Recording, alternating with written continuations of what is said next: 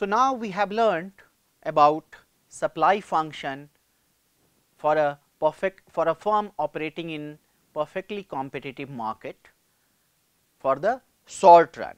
So, remember long back we talked about consumer surplus and producer surplus. So, we are going to focus on producer surplus once again. So, if you remember, how did we obtain the producer surplus? Here we have Q, here we have P, and here is the supply function. And let us say if market price happens to be P star, then this area left to the supply curve is called producer surplus. Now, we are in a position to give better definition. We can define producer surplus as, let us say, producer surplus as total revenue minus variable cost at the level of production. Let me also write the profit. How much is the profit? Total revenue minus variable cost minus fixed cost. In other words, total revenue minus cost to produce Q amount of output. What is the difference here in these two equations? That this fixed cost term is missing. Which one is going to be larger? Of course, producer surplus is going to be larger than the profit, because fixed cost appear as a negative in the profit and fixed cost is a positive number typically, and that is why we are going to get producer surplus as greater than profit. Now, why do we define producer surplus in this particular manner? Let us go back to the graph. How did we generate this supply function? This supply function, again I am repeating because that is very important, that supply function is nothing but upward sloping marginal cost curve which lies above the average variable cost. So, this is the marginal cost curve, okay, upward sloping part of the marginal cost curve. To understand why we are using this particular definition of producer surplus, let us pay attention to the graph giving supply function. This is the supply function, upward sloping part of the marginal cost curve.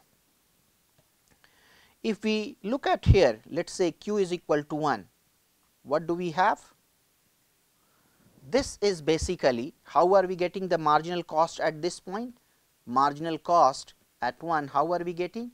The total cost to produce 1 unit of output minus total cost of producing 0 unit of output.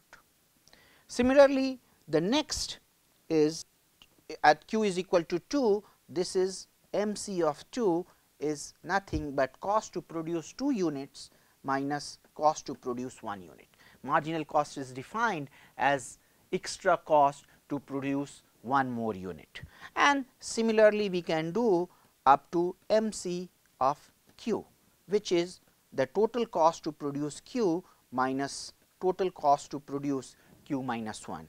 And if we sum it up, basically we are going to sum it up, sum all these areas, what are we going to get? If we sum the right hand side, we are going to get C1 will get cancelled here, and similarly here C3 minus C2, C2 will get cancelled here. So, if we sum it up, this is what we are going to get CQ minus C naught, and here we are going to sum of MC I is equal to 1 to Q, and this is nothing but the variable cost to produce Q unit of output, and that is why exactly from this we are giving this particular definition. So, producer surplus is nothing but total revenue minus the variable cost to produce Q unit of output. Now, let us pay attention how to calculate in a more complex graph. What we have here is, let me draw the marginal cost curve, and then we have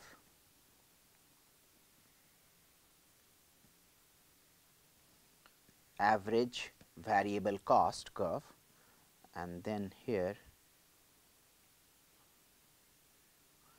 it is average cost curve. Now, let us store this graph, because this graph we are going to use again and again. So, let us see that if price happens to, let us extend this, the price happens to equal to P, how much is the producer surplus? So, there are different ways to calculate this. Of course, if market price is P star, the firm is going to produce Q star. So, the total revenue is going to be P star multiplied by Q star.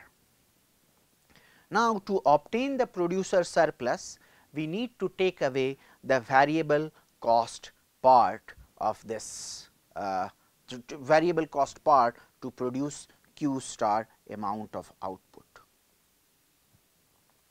So, if we see here, how much is the average variable cost to produce Q star? It is given by average variable cost to produce Q star. So, this particular area is equal to the producer surplus. Okay. That is one way to figure out.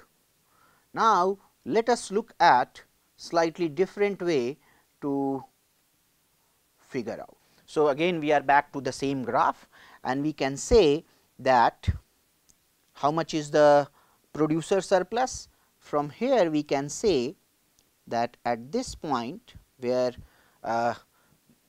average variable cost is minimum, we can say that producer surplus can be calculated by slightly different way, and here what I am doing, it will become clear in a moment,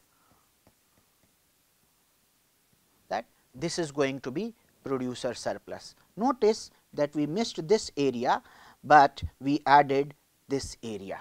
Although in a graph they do not look equal, but they should be equal. Why this is also equal to producer surplus? Let us say that we are calculating up to, let us say, let us name it Q star min, a firm that would be the minimum amount that firm would be willing to supply. At this particular level, marginal cost and the average variable cost are equal. So, what we do, this particular gives the total revenue up to Q star minimum output, and we are taking out this particular part, because this particular part gives us the variable cost for Q star minimum amount of output. And from here onward we are following this marginal cost curve. Why? Because we have just learned that the area below marginal cost curve will give us the variable cost to produce Q star minus Q star min amount of output. So, when we add these two up, we are going to get total variable cost to produce Q star amount of output, and that is why this graph also gives us the producer surplus. There is one more way we can calculate. Let us look at it. Let me again go back and remove these lines. I want to use the same graph, so it is clear. So, again we are back to the same graph, and the third way to calculate would be that, of course, we are familiar with how much is the total revenue. This particular rectangle gives us the total revenue. If we take this part out,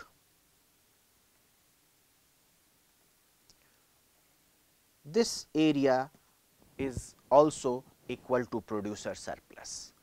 Here what I am doing, I am calculating total revenue and I am getting the area below the marginal cost curve removed.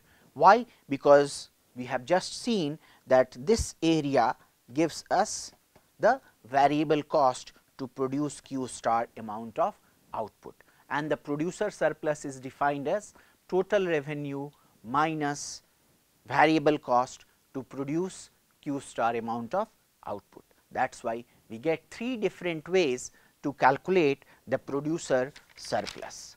Let us look at one example which is from the textbook Varian and which will help us understand this concept of producer surplus. So, what we have, let us say that the total cost is Q square plus 4. This Q square is the variable cost part and the 4, this 4 is fixed cost part. So, what would be the marginal cost? Marginal cost, if we differentiate the variable cost with respect to Q, or if we differentiate the total cost with respect to Q, both will give us the same answer. Why? Because when you differentiate a fixed number with respect to a variable, you get 0. So, marginal cost is equal to 2Q. Okay. Now, how much is the average variable cost? Average variable cost is equal to variable cost divided by Q. How much is the variable cost? It is equal to Q square divided by Q. So, equal to Q. If we look at these two graphs, these two equations, MC is equal to 2Q and AVC is equal to Q, it is clear that MC is always going to be larger than AVC. So, we do not have to worry about what if marginal cost curve lies below the average variable cost curve. So, I can draw here,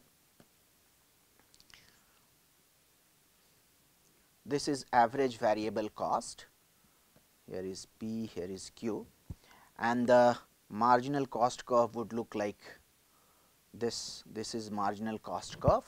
And the third is, we can also draw the total average total cost curve or average cost curve, which is equal to Q plus 4 by Q, and this is going to look like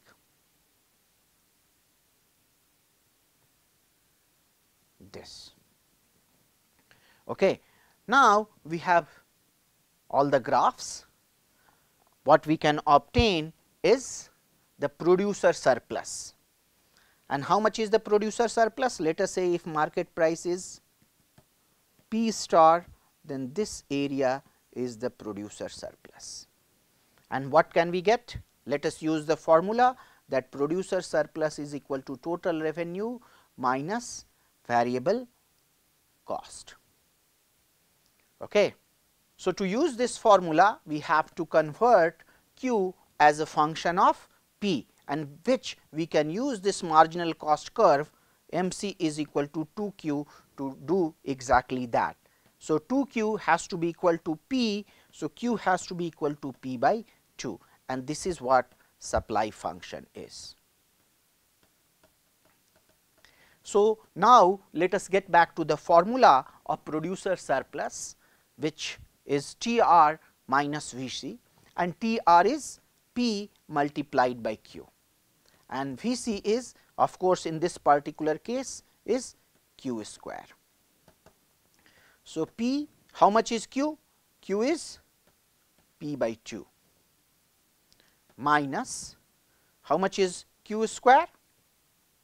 P, Q square is P by 2 whole square. Why? Because Q is equal to P by 2 on the supply curve. So, what we get is basically P square by 4. That is what is the producer surplus. Do we get the same equation when we use the graph, just so that if this is P star and at where it would cut the MC curve, it would cut the MC curve at Q is equal to P star by 2. So, this is P star by 2. So, now we can obtain the area of the triangle, which is this area of the triangle, which is PS, is half multiplied by this height, this base is P star and height is P star by 2. We get again P square by 4. So, we get exactly the same formula, and This is the way I wanted to revisit the formulation for producer surplus. Thank you.